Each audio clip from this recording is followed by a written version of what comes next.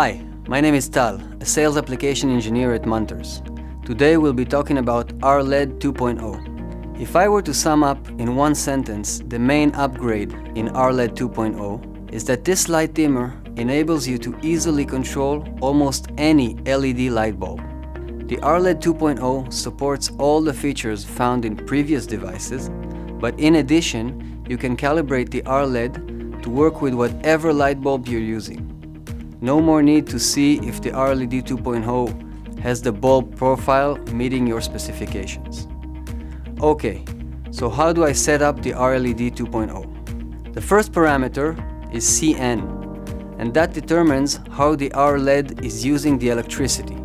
It is very technical and most likely should be kept the default. If after the whole process of calibrating you feel that the bulbs do not dim low enough, you can try changing this parameter. Remember, changing this parameter requires recalibrating the RLED. The next step is critical. You need to calibrate your RLED 2.0 to work with your specific bulbs. What this means is that you define the minimum lighting level.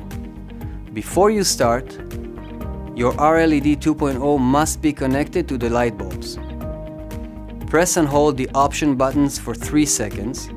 Now, adjust the pulse width to get it to the minimum lighting level that you want.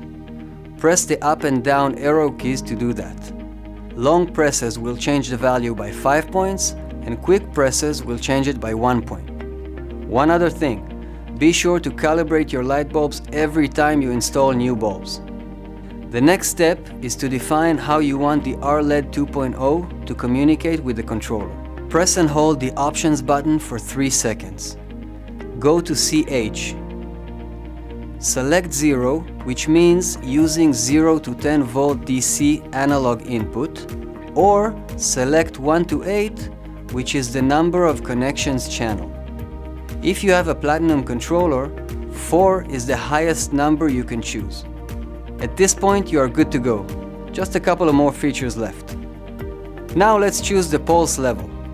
Some bulbs react better when getting a strong electrical pulse for a split second when they turn on. This parameter will determine the pulse strength. Press and hold the options button for 3 seconds and go to PU. Now choose the level.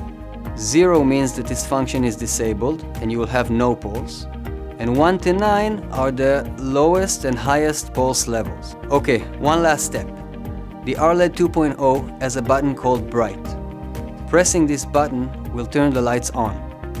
The lights will remain on for 20 minutes or until you press the auto button and get back to automatic operation. This brightness level can also be tuned. Press the options button for 3 seconds. Go to BR. The default is on, which means 100%. Use the arrow keys and define the brightness. That's it. The entire configuration takes a few minutes. I assure you, it is much simpler than it appears to be.